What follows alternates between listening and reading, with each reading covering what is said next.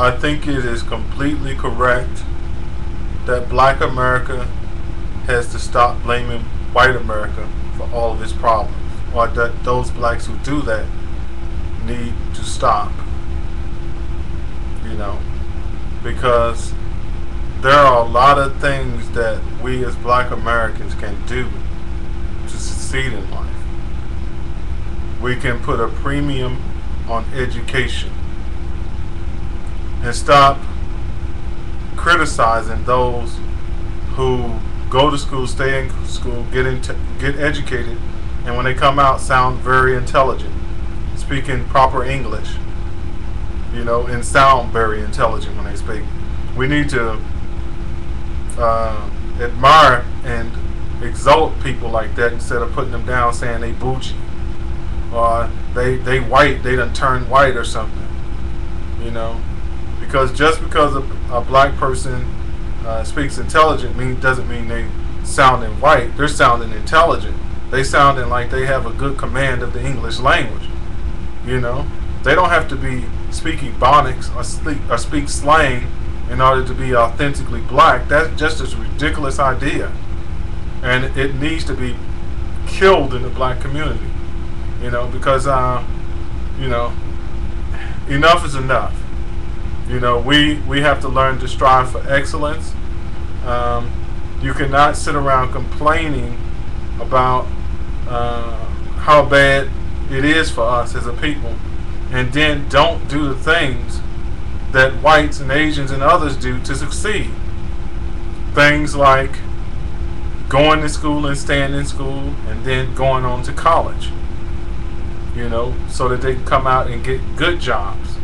You know, you cannot do all the wrong things in the world and not do the things that lead to success and then sit back and blame somebody else because you're a failure. That's insanity.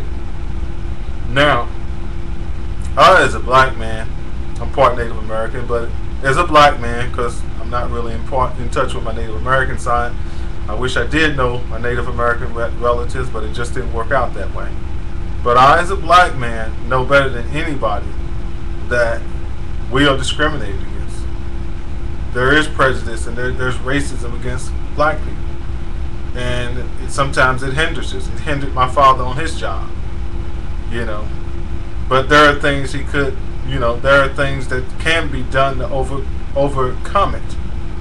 You know, you can sue. You can fight. If you feel like you're being discriminated against, you don't have to take it. And, you know, you just have to make sure you respond in the right ways when you face racism and prejudice. You know, you can't react out of anger and lash out and get thrown in jail for assault or whatever, like one of my cousins did. He was harassed by whites and he responded by lashing out in violence, and they sure was quick to throw him in jail while not doing anything to the whites that had harassed him and even shoved him. You know, so, but he got in trouble for what he did. So, I mean, when you know that you are behind the 8 ball as a minority, that should make you even more careful not to violate the law, even more careful to watch your step, you know, even more careful to do everything you can to get a good education, even more careful to not break the law. There are just too many of us that break the law, and we know the law is going to come down harder on us than it will whites or Asians or anybody else, but we break it anyway. It's ridiculous, and you cannot blame whites for that. You cannot blame whites if you decide to be a criminal. You cannot blame them for that. That is insanity. You know, yes, it was unfair that they was giving those who were convicted of crack possession more time than those convicted of powder cocaine possession. And you know, crack charges or being convicted of crack-related offenses carried more time than being convicted of powder cocaine-related offenses. That is up until last year. And it was beyond a doubt a racist policy because blacks were the ones always getting caught with crack and whites were the ones always getting caught with powder cocaine. So yes, we have a racist judicial system. It's not fair, and it comes down on minorities harder than whites, and it's a common thing. It comes down on the poor harder than it does the rich. It's more like the American injustice system. But the way you keep from getting caught up in that type of racism and prejudice situation, is to not do anything to get locked up. To obey the laws of the land, stay your butt in school, get a college education, and do what your mama tell you to do if you're young. If your mama is telling you to do this and do that, and you just insist on doing doing the wrong thing, staying out all night, all night and partying and clubbing in places that you know where a lot of trouble gets started or a lot of gang activity goes on, then if you end up in jail, if you did it to yourself. So we as a people have to learn to make the right choices. We have to learn, like this brother in the video I'm responding to, we have to learn to take responsibility and stop blaming other people all the time.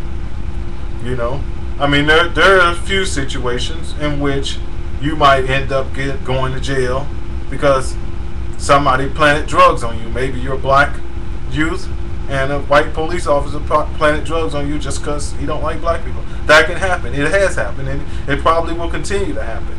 And all kind of things will continue to happen of a racist and prejudiced nature that will prevent some minorities from making it.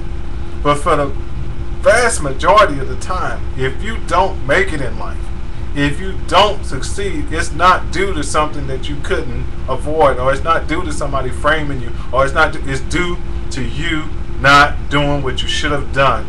It's due to you not striving for excellence. It's due to you letting knucklehead people get you into trouble or talk you into doing things you shouldn't be doing. It's because you could not refrain from having unprotected sex. It's because you wanted to make easy money by selling drugs and wanted to make a lot of money fast instead of going about it the right way and getting an honest job and going to school so you could make a lot of money.